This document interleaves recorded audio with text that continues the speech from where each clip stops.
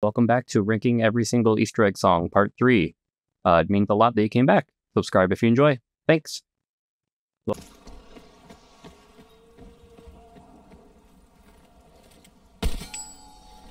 Activate 4 symbols. What happens then? The artifacts are gone. What now? Why couldn't I have had a normal father?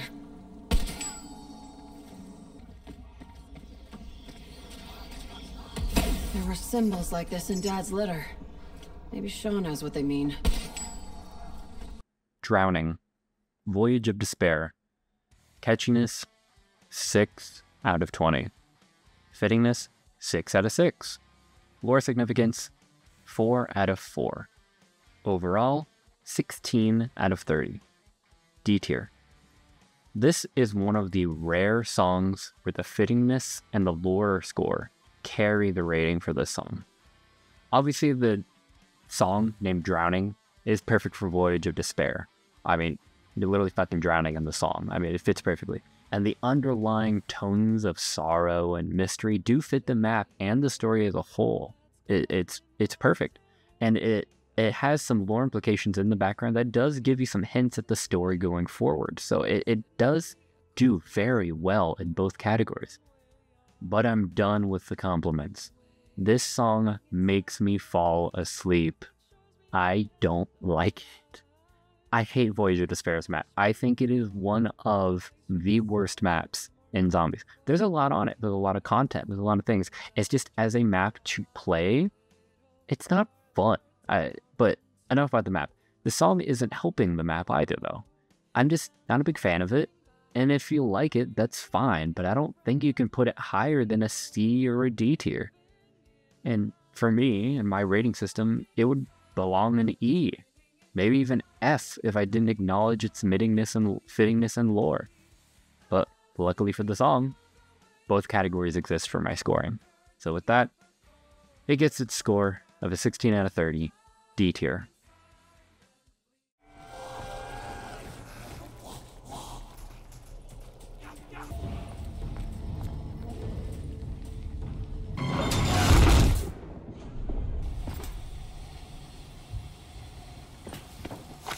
The robot patrols the site. It allows nothing to leave. Shepherd of Fire. Catchiness, 16 out of 20. Fittingness, 4 out of 6. Lore significance, 1 out of 4. Overall, 20 out of 30. C tier. Oh, Origins.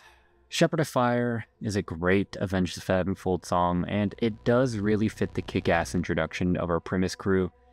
But for Origins as a whole, it isn't anything particularly spectacular. First, I should say the song itself. Obviously, it's a great song. I mean, 16 out of 20, it's a great song. Avenged Sevenfold, a great band. This is one of their better songs. And great vibe and everything like that.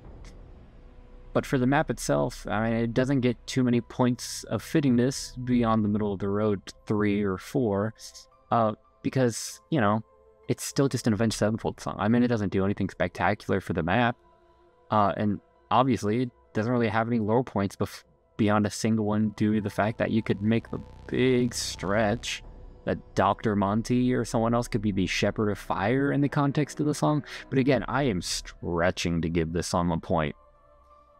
That said, you know, I have to admit, the song is catchy as hell, like I said. And honestly, what more matters? When you're killing zombies and you're hanging around in the middle shooting things with your ice staff, I mean, like, what else do you care about other than Shepherd of Fire it's playing? I don't care much for the song beyond it, but, you know, it does what it does well. So C tier it goes.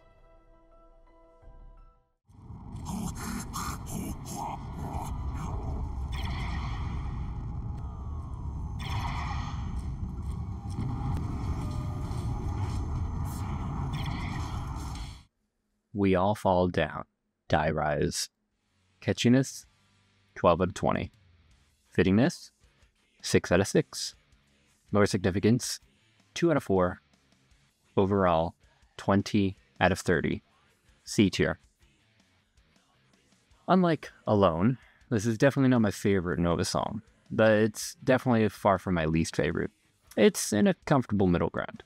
definitely hits the vibe of Die Rise well, as, you know, everyone falls down again and again and again. But much like the gameplay, the song gets repetitive quickly. The chorus is literally Nova saying we all fall down 4 times in a row. I know, because I counted. And this chorus gets played a lot. However, that said, it doesn't take away from the song too much, as it is still a fairly catchy song. The parts between the chorus are hype and do a good job of building up to the chorus.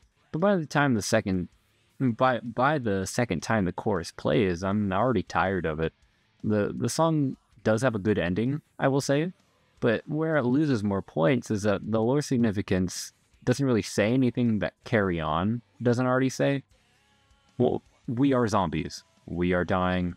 The world is dead. Like, Carrion already said all that. Nothing really changed there, and so I can't give it too much more. So 20 out of 30, C tier.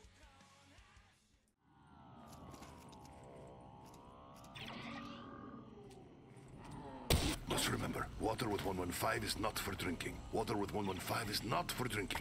Water with 115 is not for drinking. Dead Flowers, Zetsubou no Shima. Catchiness, 18 out of 20. Fittingness, 6 out of 6. Lore significance, 4 out of 4. Overall, 28 out of 30. Finally, we go back to a song that's going to take me a little bit to describe. Dead Flowers is a song that is slept on in the zombies community, only because of the map it's on, and how slow the song initially seems. First off, I have to say that I personally think Zetsubou no Shima is the best map on Black Ops 3, and I will fight anyone who says I'm wrong. It gets shit on way too much. I think it is a great, very unique map that did a lot well. But anyways, moving on from that, even though I could talk about it, honestly, just let me know. I could also make a video just on Zetsubou no Shima and how great it is. I'd love to set it to glitchy day 1 release, but I don't know. Video for another time if anyone's curious. The song, however, back to on track, is like eye candy, but, you know, for the ears. So I guess ear candy, whatever. Even just the first note that Maluka hits in the song is amazing and sets the tone very well. If you listen to the Easter egg song from Buried, Always Running, which is also sung by Maluka, it gives off the same vibe, but in my opinion, more advanced. I will say, however, 5 minutes for the song is a little long, and it can seem to drag on for a little if you listen to it on repeat, which I do think takes away from it a little bit, but not a lot. But unlike its Dead song counterpart from BO3, Dead Again, which we already covered, Dead Flowers fits its map perfectly. The map is all about flowers. I mean, it is literally the entire planting system that everyone knows about ZNS is why a lot of people hate it. It's the entire thing, the entire theme of the map centers around flowers and plants. The song itself is also dark and gloomy, just like the map. It's also hypnotic, just like the map. And it describes the themes of Zetsubou no Shima perfectly in its lyrics. I would argue that it fits its map better than almost any other song, except for, you know, maybe like Snakeskin Boots. But it's not just the lyrics that fit perfectly, it's even the sounds of the instrument. Everything sounds so dark and hypnotic and depressing and almost dissonant, but in a melodic, hypnotic way. It's very unique in what it does. And finally, from a lore perspective, it has a lot to say. It's why the song is so long. But it does have very meaningful information to share. It's not just a bunch of fluff. It describes not just the map and not just the zombies as a whole, but also our crew. It has a lot of subtext in the lyrics, and if you read them closely, it talks about the doomed cyclical nature of our crew, the rotten core of all of it, and the despair of living in this cycle, and so much more. It discusses the topic that Dead Again brought up very briefly and furthers it by focusing not on the intensity of killing zombies and trying again, but rather the raw despair and confusing cosmic horror that comes with what they're trying to do, what their goal is, what their mission is. which is literally fighting against gods. How despairing can that be? And I love that this song touches on that.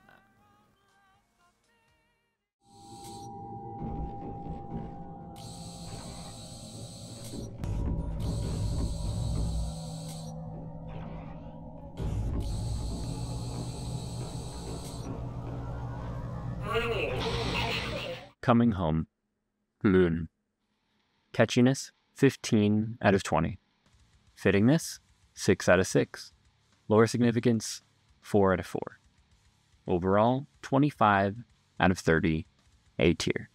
Now, I know, this is a big risk. But again, it's a random order. But the fact that I have two very controversial ratings next to each other is going to be something. But a lot of people think that this song is like a D tier song. And I think this is going to be a controversial take, but I think Coming Home is a really good song.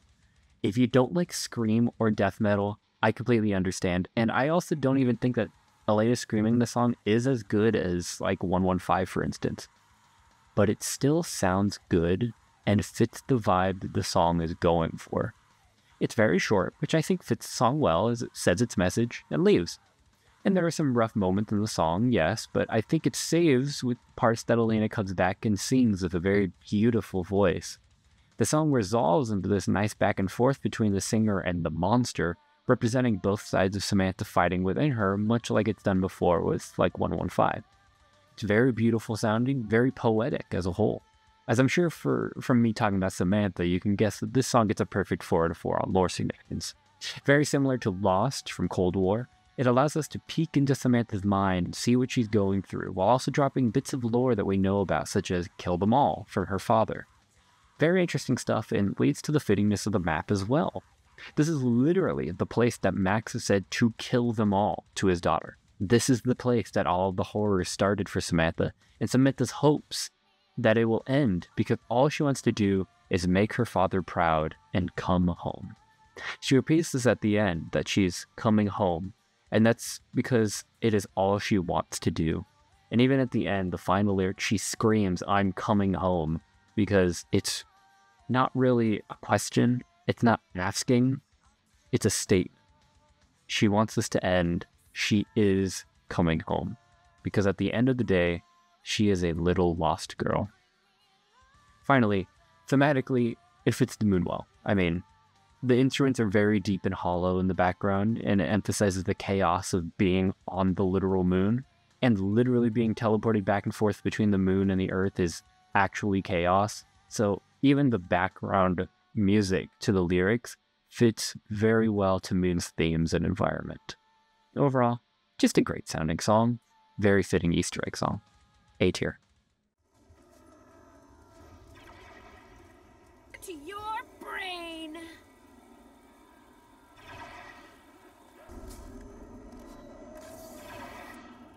Carrion. Tranzit. Catchiness, 9 out of 20. Fittingness, 6 out of 6. Lore significance, 3 out of 4. Overall, 18 out of 30. C tier. Not to be confused with Carry On by Avenged Sevenfold. One word, Carrion, is by Clark Nova. And Carry On is like Transit. I mean, it's one of the songs of all time. It's okay. It's very middle of the road in catchiness. It starts off well, and then just gets steadily worse, in my opinion. Not much else to say. It's just stale. Only a 9 out of 20. Very slightly below 50%. And something I guess I will say, which gave it a little nudge in the lore significance, is that I do enjoy the callback to previous zombie songs in the lyrics. There are references to 115, The One, Lullaby of a Deadman, and I think more in the lyrics. And it's very clever. Deserves an extra point in lore significance for the references alone. But that said, lore-wise, it doesn't do more besides, hey, there are zombies, we need to fight them. Nothing real original there. However, as for fittingness of the map, it works. I mean, Transit literally carries on and on and on and on. And if I run to the bank and get my perks and everything, it can take 20 minutes to get set up without killing a single zombie. But Transit is repetitive and slow. You get the picture, and so is the song. You boot up Tranzit, excited, hopeful. You hear the dead Lullaby of a Deadman remix intro song, and you're like, all right, let's play some Tranzit, build your turbine. But halfway in, you're exhausted, and you're debating on already finishing, and you haven't even finished round 1. That's basically how the song feels. However, there's just, something about the song that screams Tranzit to me. When I hear it, I can hear the bus horn, and like I can picture the bus, the fog, and everything. I can't place it, but there's something about it. Maybe it's the constant references to night, the undead, running, etc. But regardless, it fits very well to me and deserves a 6 out of 6 for Tranzit.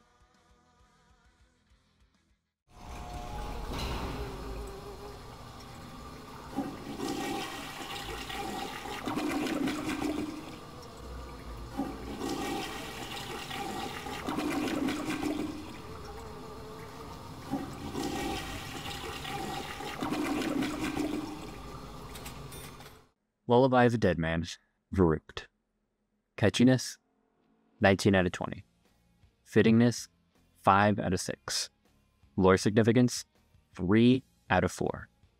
Bonus point, 1. Overall, 28 out of 30. S tier.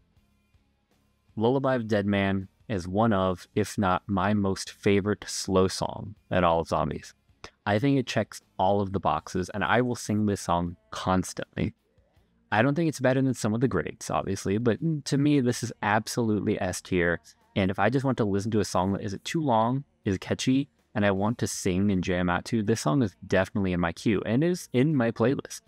It fits the lullaby theme perfectly, but elevating it to a point that doesn't make me want to fall asleep. It makes me want to jam out.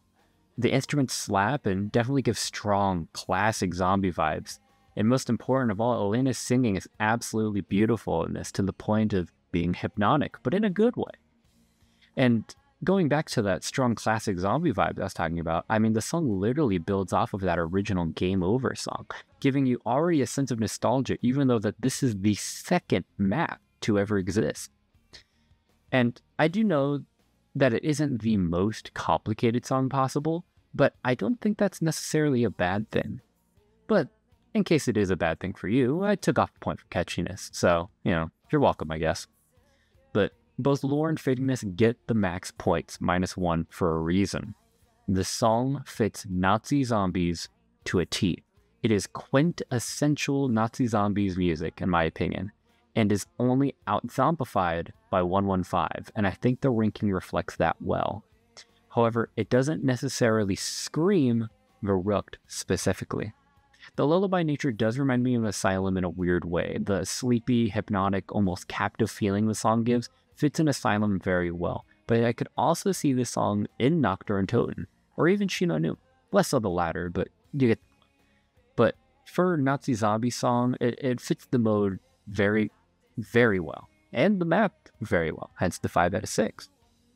But just not a perfect score. Lore, however, is in a very similar manner, a 3 out of 4, because, well, it introduces us to the idea of a zombie controller. It gives us their motivations. It tells us that they control them, they want you to die, and that they know that you will struggle. It's an incredible introduction to this concept, but it isn't more than a 3 because it doesn't do much else than introduce this idea in our head of maybe there is a deeper meaning behind the undead. Maybe there is a controller. It's very interesting, but lore-wise, not much else.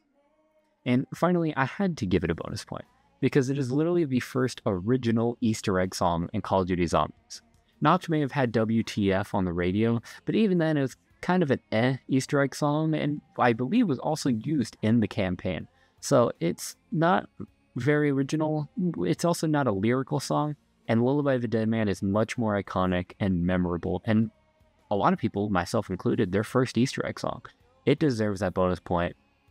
And since Lullaby is a very fully fleshed out song sung by Elena, played by Kevin for the first time, it's a masterpiece, and there's no less than an S tier.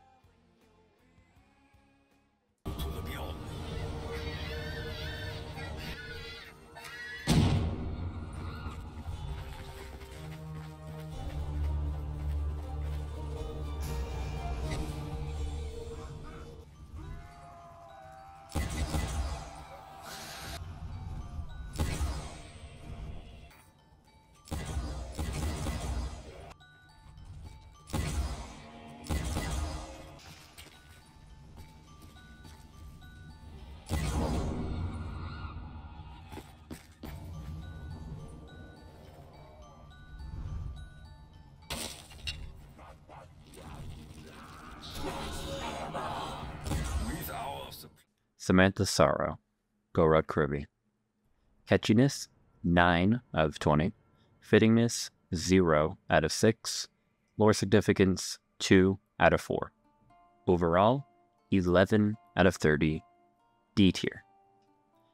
In case you didn't know this song existed, this song takes place in Gorod Krovi after completing the Samantha doll Easter egg, and I believe is actually the default Samantha doll Easter egg completion song for most of the Zombie Chronicles maps. It's a very interesting piece, but doesn't really remind me at all of Samantha's Lullaby, and it's kind of a mediocre OST. It's very run-of-the-mill and doesn't do anything special. I didn't feel myself really missing out on anything when I found out that the song existed, and I feel really bad putting it this low, but fittingness-wise, it just doesn't scream Gorod Krovi. Samantha doesn't really exist in this dimension, and she isn't really a strong force in this version of the universe, so I don't really understand her placement in this dimension, and by extension, the placement of this song.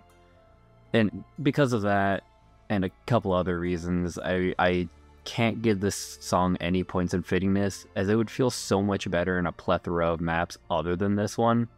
And building off of that, why is Samantha sorrowful? And why specifically in Gorod is she sorrowful to begin with? A lot of things just don't really make sense about it, so I couldn't give it any points. I gave the lore section, though, however, to make up for this, a 2, because the song's placement does raise some questions in the lore. Granted, we don't get any answers to these questions, but it does raise questions like, is Samantha here? What is she doing here? Why is she sorrowful? Stuff like that. And also, hearing that Samantha is sorrowful gives very basic lore implications, nothing too deep, but I give it a 2 out of 4 for this reason. Therefore, this song lands overall in a very low D tier below even the original Samantha's Lullaby, regretfully, but I think it warrants that placement. Thanks for watching this shit show. Subscribe. Bye.